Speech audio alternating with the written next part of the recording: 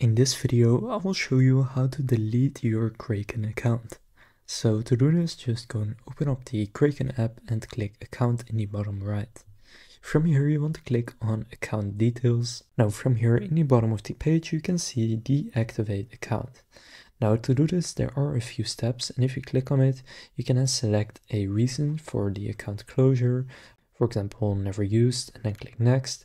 Now, as you can see, before you actually delete your account, you will need to withdraw all your funds, you need to unstake all your funds and close all your positions.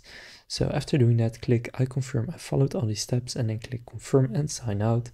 And basically once they have received your request, they will review your account in a few days to see if you followed all these steps. And then they may contact you if there's anything blocking your account closure.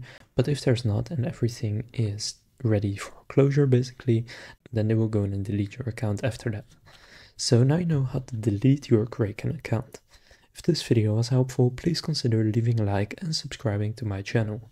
With that being said, I will see you in the next video.